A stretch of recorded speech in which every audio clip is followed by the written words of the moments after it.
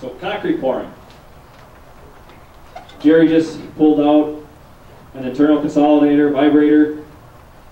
We usually recommend no larger than a 1-inch head. A 1-inch head vibrator will get you about a 1-foot radius of consolidating in concrete.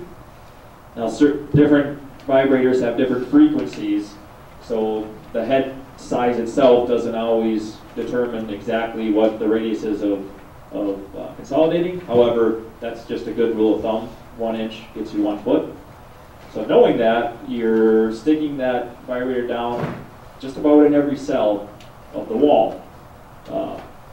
And what we do when we vibrate, Jerry will demonstrate, but when we're vibrating, we're just going straight down with the vibrator and then straight back out.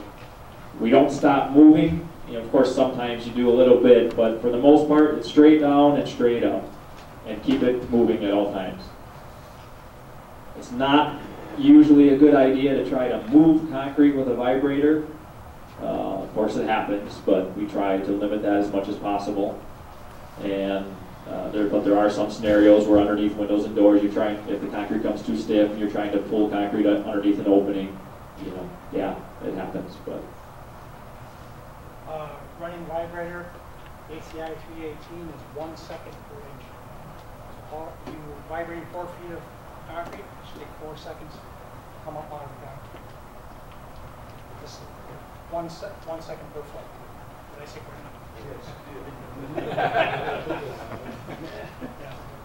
Yeah. And then the size of the vibrator, you talked about that? Yes. Of course, it varies. If you've got a great big vibrator, you'll have too much frequency, too much pressure.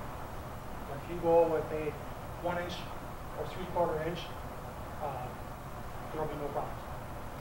Pretty much. Vibrate as long as you want. Every vibrator is designed for a certain width area of influence. So we'll recommend a 1 inch.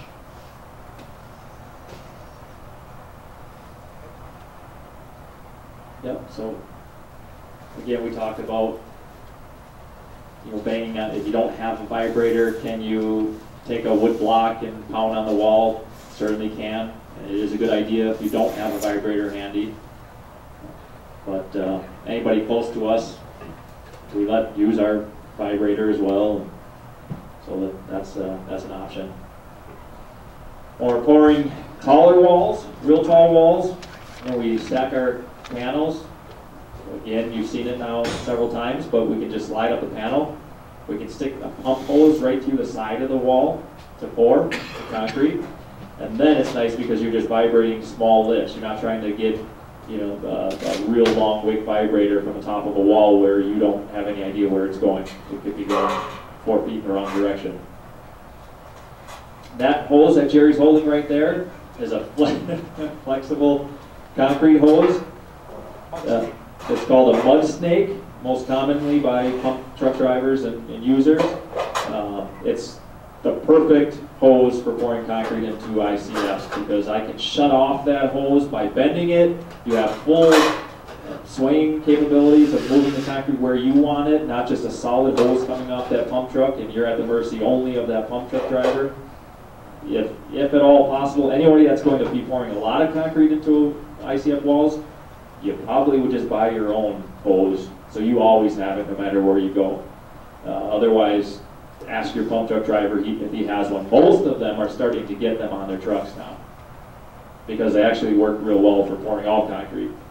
Because you can actually squeeze it with your hands as you're pouring too to slow down pressure if you need to. You know, if you're up above an opening and you're not looking to blast it in there or blast in a short offset like that 2-foot offset over there, you can just simply squeeze or shut a little bit with your hands and it really slows the pressure down.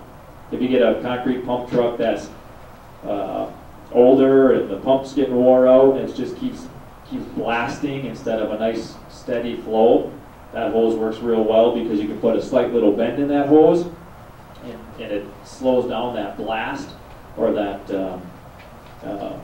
constant or inconsistent pressure from the pump. What can we pour?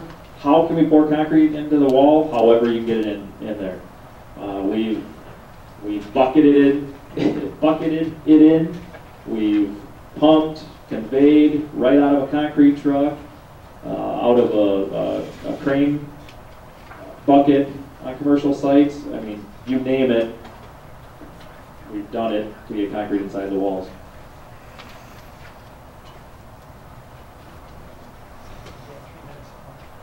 3 minutes to lunch, so certainly if there's any questions on pouring, slumps, we usually promote about we tell people, tell the drivers, if you're not a real experienced concrete person, tell your concrete company that you'd like the concrete brought out at about a 5 slump, and it's going to come out at about a 6 to a 7, most likely, almost always. Concrete truck drivers usually add water when they're going to the site, and the concrete almost always ends up showing up wetter than you wanted it. So keep that in mind. Request a little bit stiffer. Can always add a little bit when it gets there. If you're pouring with different additives and things, then that means you know concrete real well, and I don't really need to tell you how to pour it, other than some tips and tricks about how to just be a little bit more careful with ICF versus a regular traditional form, of course.